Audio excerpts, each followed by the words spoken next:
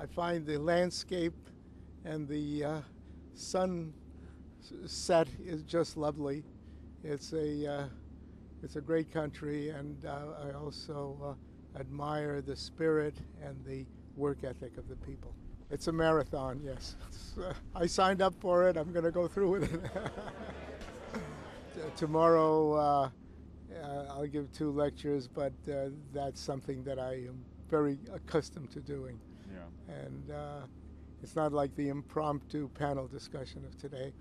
And then we'll see. We'll have fun on Wednesday. And it's an honor to have been chosen in any case, and I respect everything that my fellow laureates have done in very different fields. So I'm not competing with them, and they're not competing with me.